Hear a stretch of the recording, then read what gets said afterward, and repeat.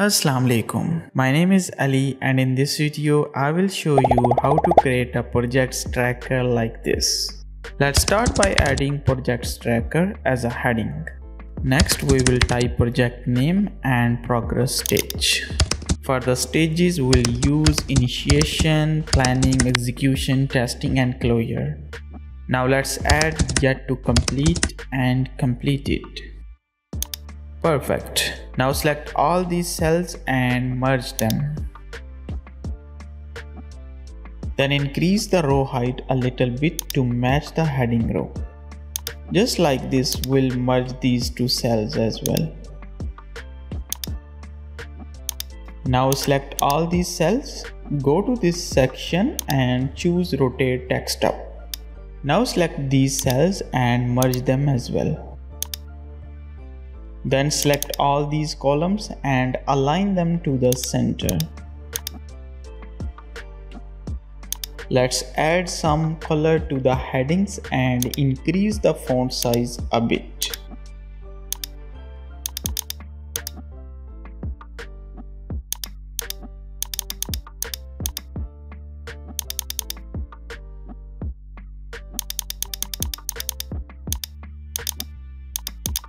Here you can list all your project's name.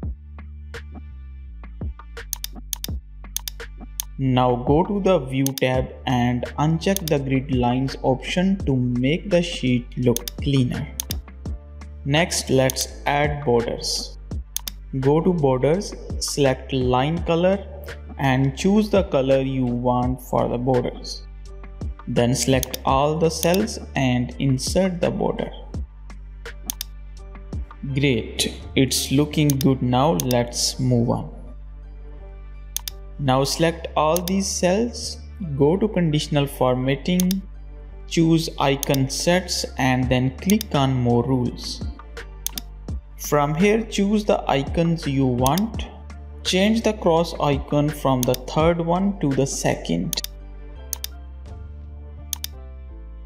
and set the value for the tick icon to 1 and the cross icon to 0. Make sure to select show icon only and click OK.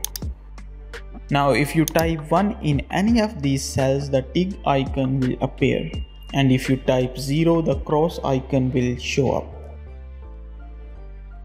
Now let's add a COUNTIF function to calculate the completion percentage.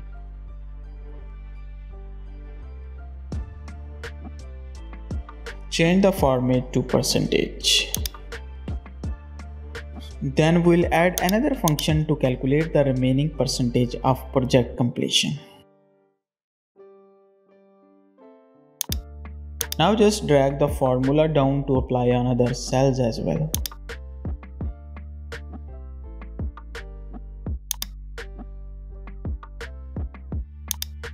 Perfect. Now select these cells, go to conditional formatting, choose data bars and click on more rules. Here change the type to formula and enter these values.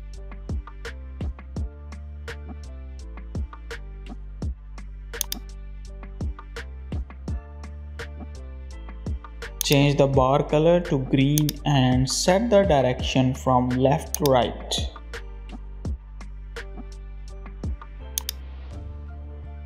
Looks great now. Let's change the font alignment to left and text color to white.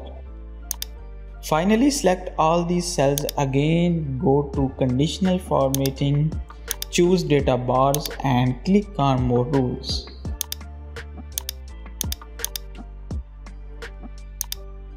This time set the bar color to red and change the direction from the right to left. Perfect, our project tracker is now ready. Let's fill in some random data to test it out. As you can see, everything works perfectly and looks great. I hope you found this video useful. See you in next video. Allah Hafiz.